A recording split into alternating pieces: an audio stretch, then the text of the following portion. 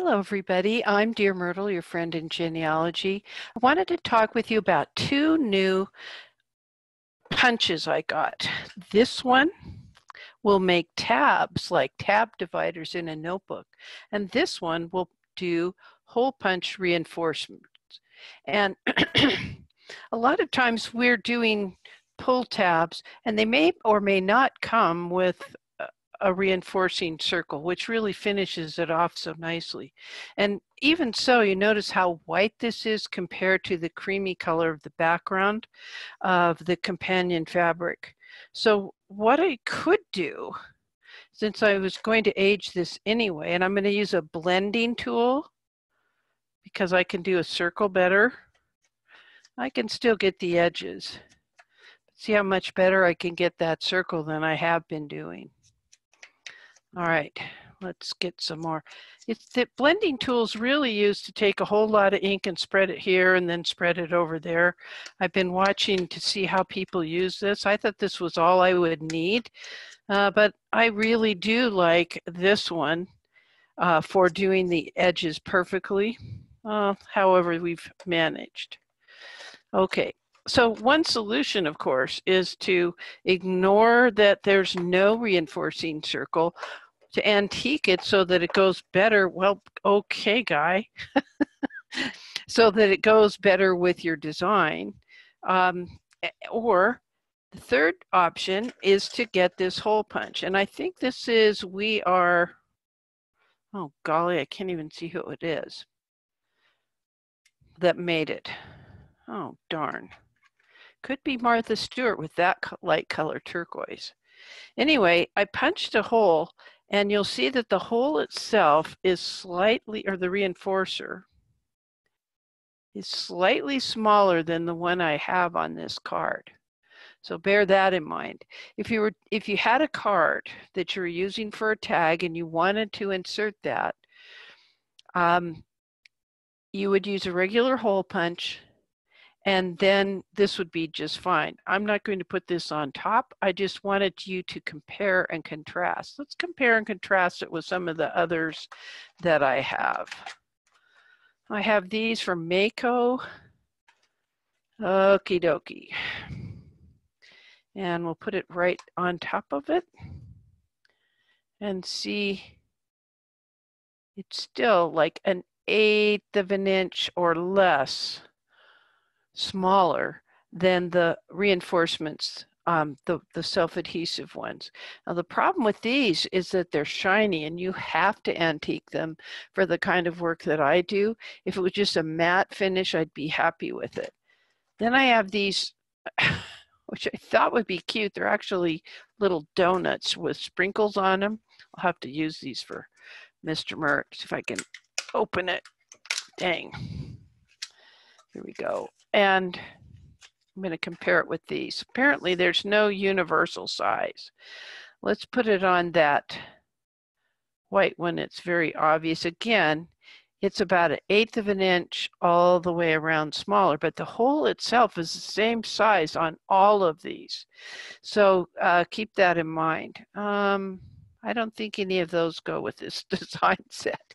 But anyway, that's this hole punch. And I like it. I'm kind of glad because I'm getting kind of crazy about doing all this paper crafting, and I really want things to mix and match nicely.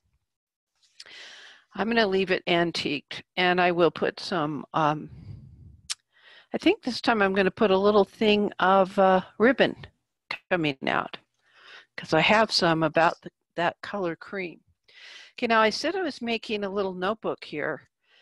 And it's still a little bit damp, but I took some more of that coffee stained paper. I designed a title page for it, but I haven't sewn the signature in because I'm probably going to put a couple more signatures, or each one of these batches of papers are hand sewn into the binding. And I'm purposely making this just a rolling binder to be interesting and different from what I have been doing. Eventually this will dry clear. I use the my fabric tack to get this fabric on. I like the stringy parts that are left. And this is paper that I've torn. And so this is a small little 3x5 card that came in that packet of coffee stain paper I ordered. Okay, so the tab cutter comes up with a little item like this. My rings always twist around. Do yours? Okay, and you just can cut it from the same companion fabric, paper. It may have two sides to it. It may be the same on both sides. This is fairly thick. When you see it printed on both sides, that paper tends to be thicker. But this is what it looks like. I've already put in 3 tabs in just this one signature so that we can quickly get to this page or the next page. All right. Not the next page, but that section of the book. And this will be nice once I have this done. I've tried cutting these out. I have templates from Genevieve Design, whom I love. But that's really tedious to do it. It's easier to just go punch, punch, punch. And it reminds you what the design is on the top. I'm happy with it. By the way, just to get the color on this creamy colored blossom, I used one of my Copic. These are very good markers, art markers. There's a fine point and there's a brush point. And I ordered these online in a set probably 3 years ago. It's still good, but of course I put the lids on tightly. I was also very careful to get some flesh toned colors. And I like the selection of them. I don't know if you can see that. I keep them in this so I don't mix them up with the others. That copper's really pretty. And I tend to use it for other things. But to call this skin white, and yeah, well, there's dark suntan, light suntan, and the little blush, I guess. I don't know. I'm trying not to be prejudiced against their color names, but I digress. So anyway, that's what we can accomplish with these 2 new punches that I got. There was a Memorial Day sale. All of these were 40% off over at Hobby Lobby, so I was really happy. I've been wanting both of them, but as I said, I only buy things when they're on sale. Temporarily, I'm using this little clip to hold this together until I finish this project. Oh, I'm always working on different projects. I wish I could show everything to you, but I'm trying to keep it short and sweet. Anyway, I see this as having more pages for telling a lengthy story. We could fold up a page and use that as a pocket or put some other decorative paper on there to tuck a lot of family photos and things in. The fact that the coffee paper is so irregular, it's kind of crunchy. Yeah, it's intriguing and would lend itself well to writing a good mystery or telling the story of the family.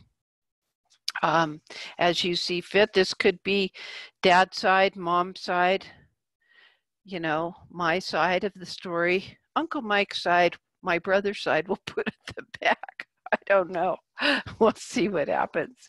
Anyway, nothing left to say, but I'm Dear Myrtle, your friend in genealogy.